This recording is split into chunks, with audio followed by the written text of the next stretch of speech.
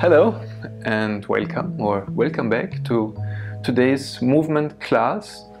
One of the immediate benefits will be your ability to sit on your heels like I am now and feel more comfortable sitting on your heels, and even if you sit like this for a few minutes you will be able to get up and walk. If you know what I mean. Let's start. I invite you to participate. We will be on all fours, on the knees and the hands. If you have a ottoman or a footrest of a couch, for the beginning you might lean, you might even relax over. That's the starting position. And the first movement is going to be with your right leg, with your right lower leg, with your right foot actually, to move your right foot out laterally, out to the side, and keep your right knee in place. So you pivot, the pivot point is on your right knee. So do you find this movement? Try to relax into this movement of sliding your right foot out a bit and then in a bit, and find a good way you can realign yourself, a good stance for your upper leg. The upper leg needs to be like a pole, like a pillar supporting your pelvis in the air, and your right foot slides out, your right lower leg like a window wiper out to the side.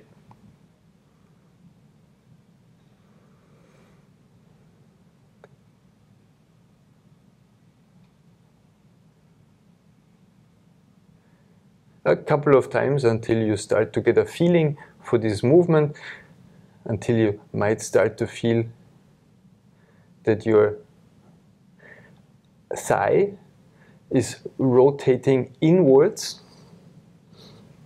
So that's the mechanics of it.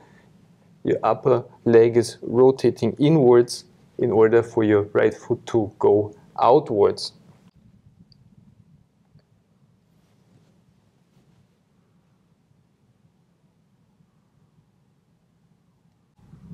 And you can compare the movement with your left leg. So try the same thing with your left foot.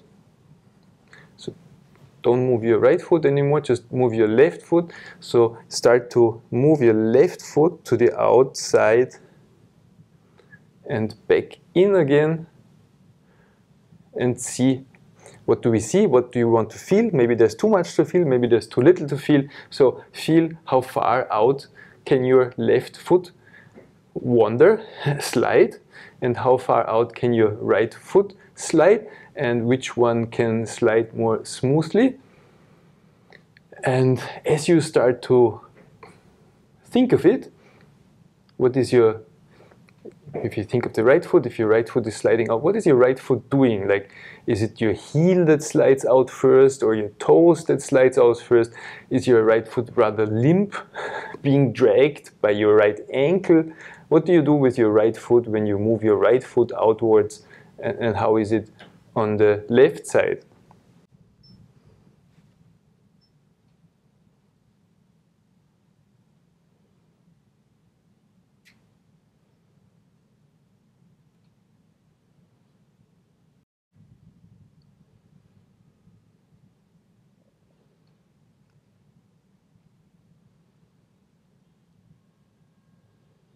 Then we take a short break, just a short break to relax the arms.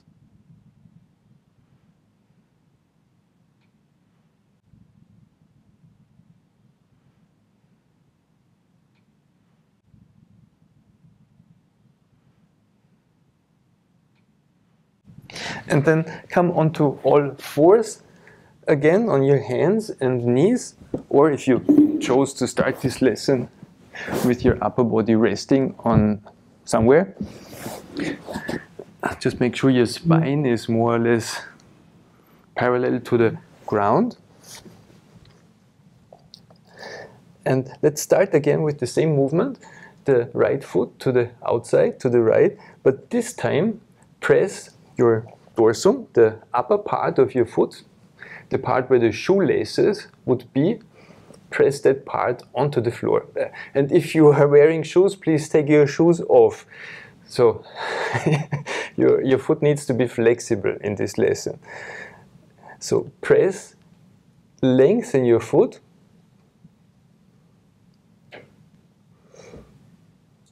Press your shin to the floor, press the toes, the toenails to the floor, and then slide out your right foot. And see how is this movement, the same movement like before, when you press your foot against the floor. If your foot starts to cramp, yes, relax your foot, bend it a little bit, and then try again. So respect what is happening, but we have a clear intention of pressing the foot against the floor and sliding it out and then sliding it in again.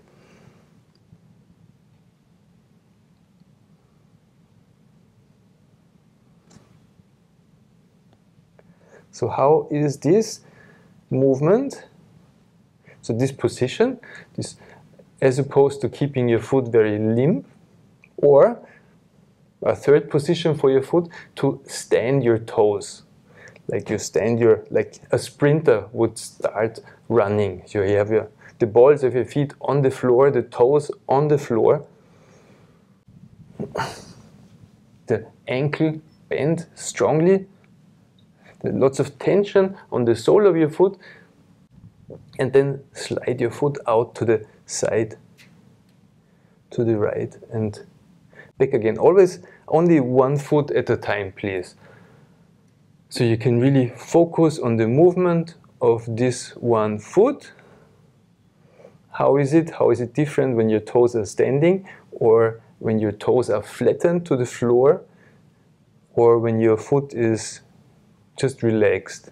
How does this change the movement for your leg, for your pelvis, for your jaw, for your breathing?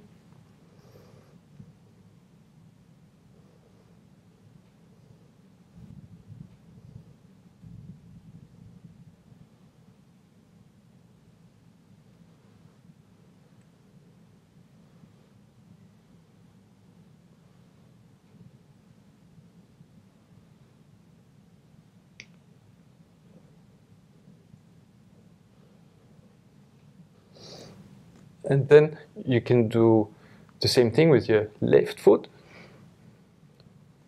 Just try the same thing with your left foot, or you can compare with your right one, but only one foot at a time.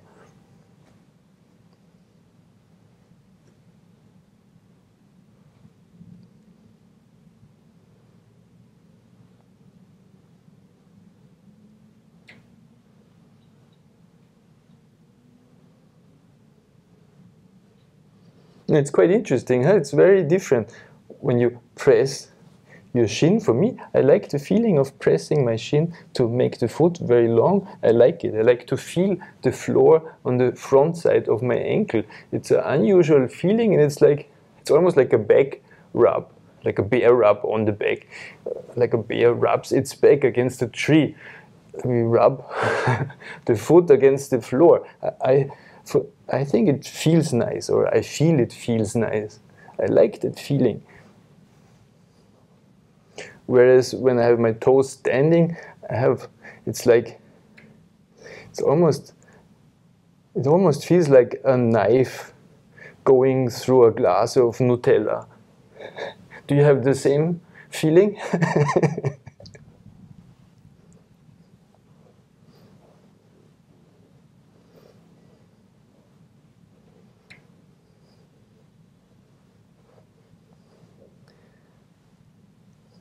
Okay, and then we take a short break from this first movement.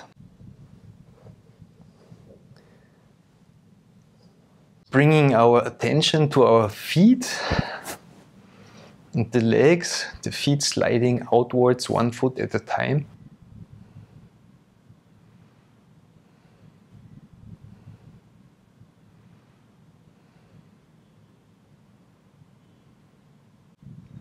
And then we need to continue. Very short breaks again. So this time you need to be on your hands, or at least on your elbows, but we need the freedom. And you might compare for yourself. If you rest your upper body or you're resting on your elbows, you're more limited with the movements of your upper body than when your hands are standing and your arms are long. Then your upper body is really free and can move, and your pelvis is free and your hip is flexed.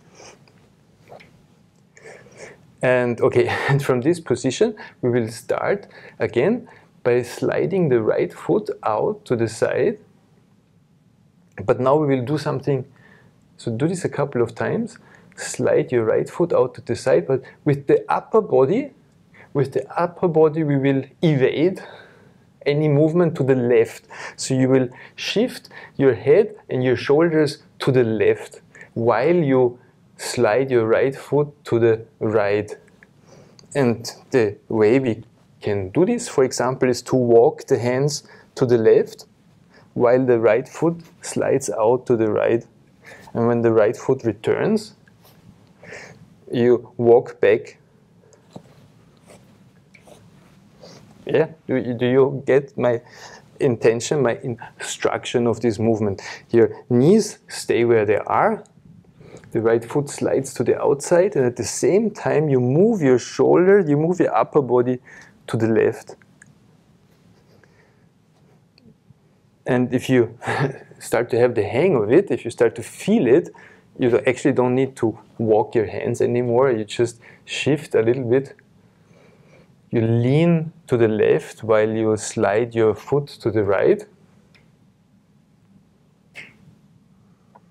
And this is almost like a seesaw movement. You might start to feel that in your torso.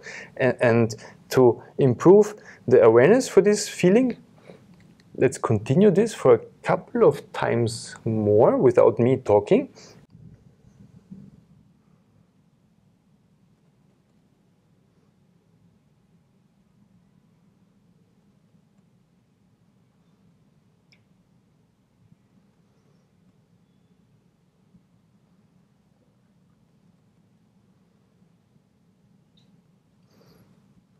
And then stop doing the thing with the upper body, just continue to slide your right foot to the outside. And can you feel the bend? The bending of your spine? So let's do this. Slide your right foot to the outside and look with your head to your right foot. So it's a side bending to the right. Your right foot slides out to the side. And of course your knee stays where it is, and the right side of your torso becomes shorter and the left side becomes longer, or you could walk a little bit with your hands towards your right knee. So it's really a side bend. You look with your head like a horse to the side, to your foot, and then come back again. And then start to become good with this movement. Right foot out to the side and a side bend to the right.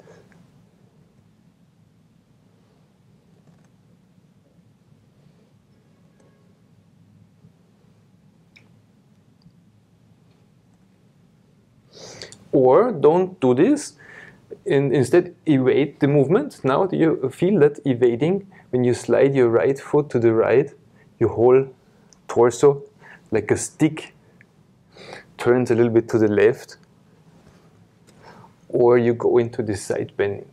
Two very distinct movements of the torso in reaction to the foot, the right foot moving.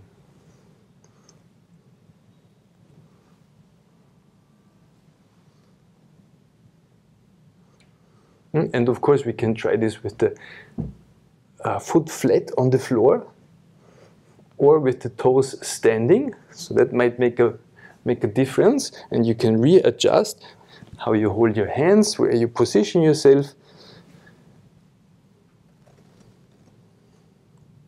to do this strange movement for the first time and then the second time and then slowly become better and better at it and start to develop a feeling for this side bending, how the movement of the upper leg relates to your pelvis side bending, tilting, and to your torso reacting up to your neck, or by completely evading this side bending by just swivel to the left.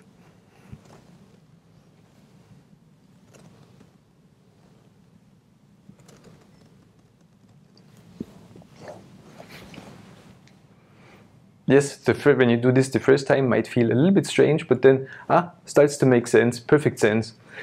Either side bending to the right or a swivel to the left. Then we take a short break and continue to experiment with this movement on the other side to slide the left foot out to the left a couple of times.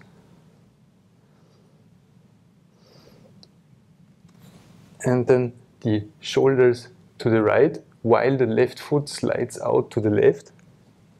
So we evade the side bending. The whole spine moves like a stick, like a kitchen table is turned, or the other way around. When you move your left foot to the left, you turn your head to look to the left, you side bend to the left,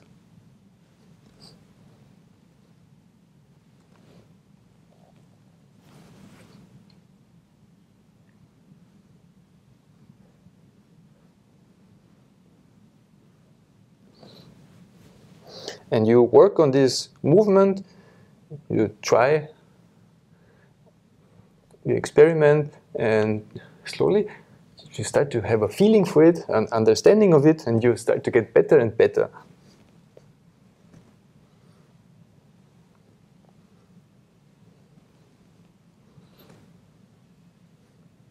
But of course, the wrists, this is a problem, yes.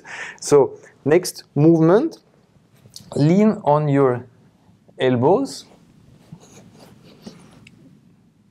Come to lean on your elbows. Not on the footrest, but on the floor, with your elbows on the floor and your knees on the floor. So it's a tighter situation. The spine is kind of butt rested a little bit. By doing so, looking forward into the ground,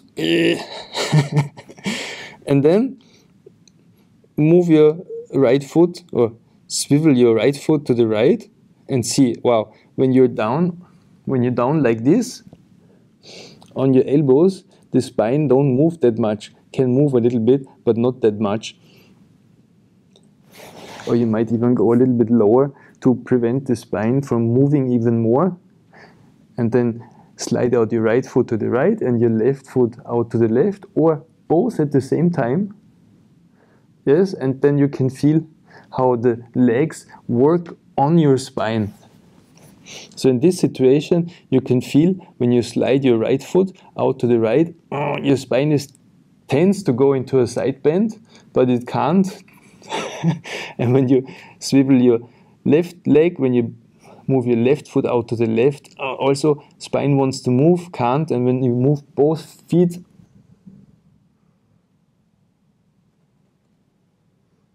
we have a space allocation problem.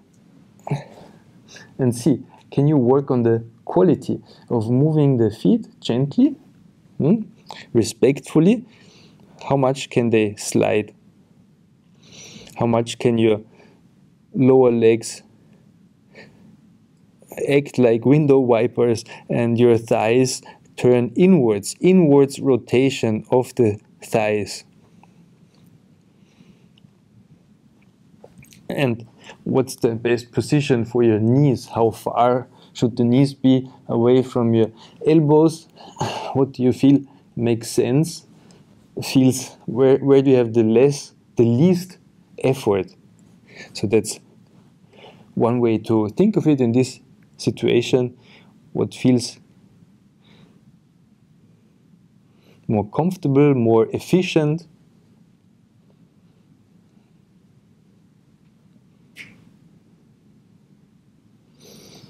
And not only that, what feels interesting and what actually feels good. How can you make yourself in such a situation comfortable, if at all? But maybe you can start to enjoy this movement of your legs, to play with your feet on the floor.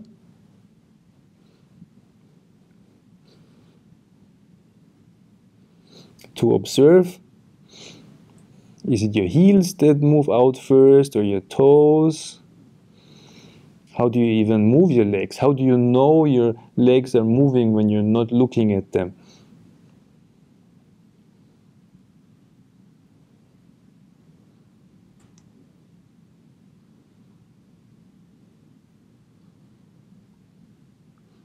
And then, as we are already almost on the floor, we take a rest.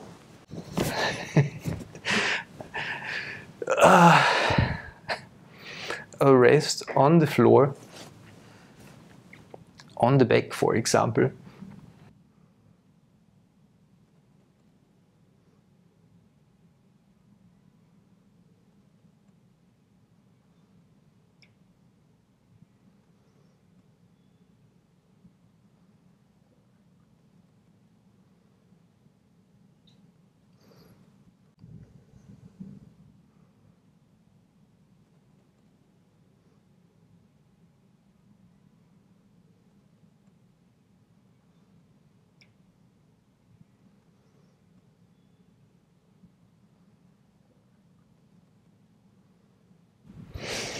All right, and then we continue.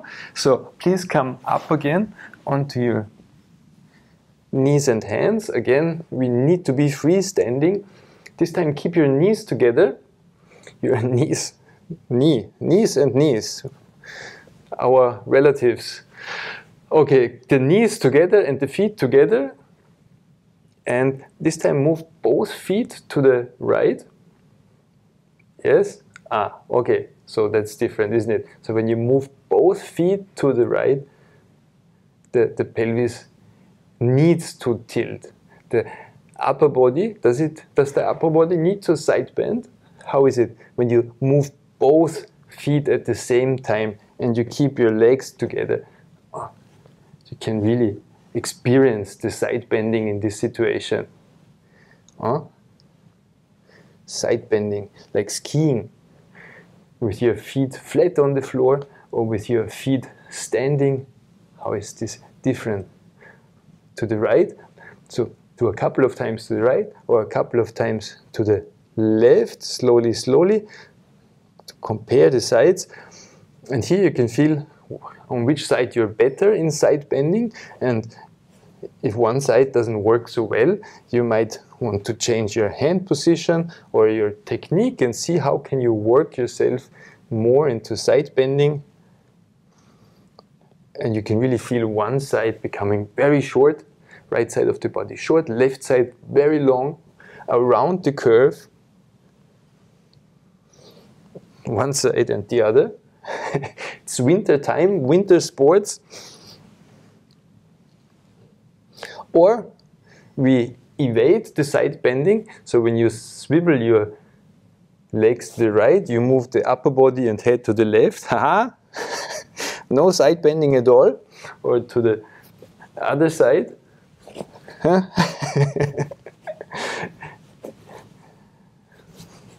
You escape your feet, you run away from your feet with your knees as pivot point, or you allow yourself to go into the side bending. And thus the side bending becomes better and better, proportionally distributed through your whole torso, your whole spine. The rib cage starts to mend, to align, to organize itself, to respond to the action of the feet and the legs. Yes, or we do the dog hello. with the legs very fast. So when you see a healthy young dog wiggle its tail, you will see the whole spine is moving, the whole body is moving. So we can do this very fast. Wiggle the tail with our feet as tail, of course, the foot left and right and left and right.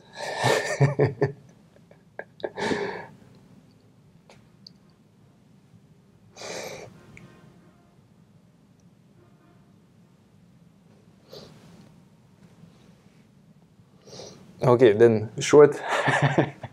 Do you have a good time moving? A good dog time? What kind of dog would you be? Short rest.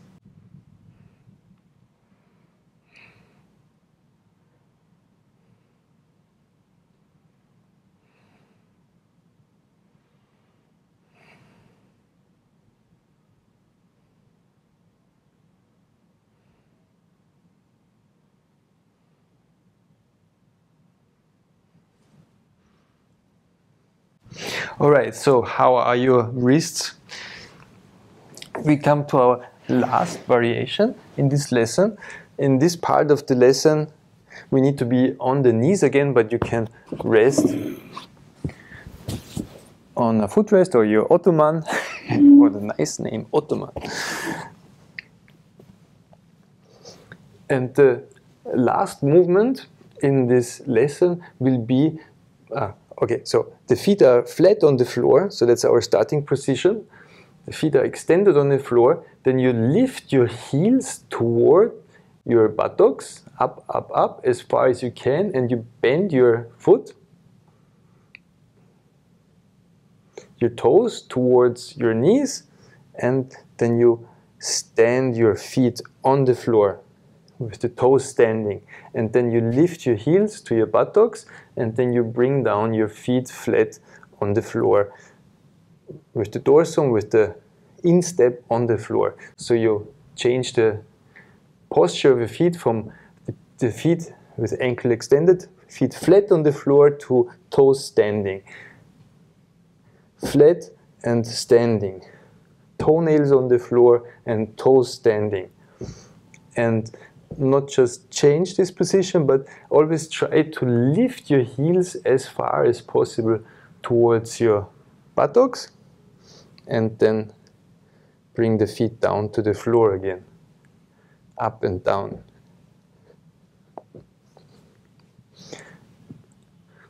And you can do variations with your knees together or with your knees apart, or you can bring your feet apart from each other, or the feet close together. But the main movement is to stand your toes and flatten your toes. So you bend your ankle and you extend your ankle. Dorsiflexion, plantar flexion. So the trick is to change this often and strongly to further prepare ourselves to sit on the heels. If this is the purpose, if you make this lesson, the purpose of this lesson. Yes, but it's always good to move the feet. Huh? How long should we do this? Okay, and by now you should feel that this movement became a lot easier, and you have a better feeling for this movement of sliding the foot out, of the internal rotation. Maybe the side of your leg has loosened up quite a bit. And now we can test how it is. Just to sit back up. Yes, and how is it? How do you sit on your heels? How is it for your knees? Huh? Maybe if you had a gap, maybe this relaxed quite a bit.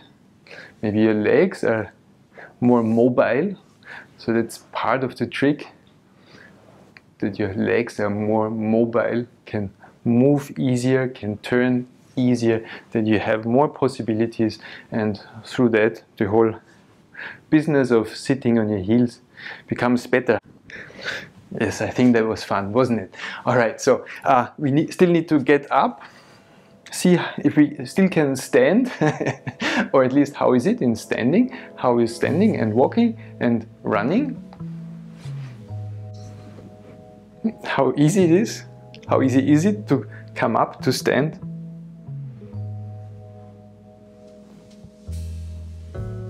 To be upright. Alright, so thank you so much for watching, for participating, and for your support, for making these videos possible, for making these lessons possible. Thank you so much for watching, and see you in the next video.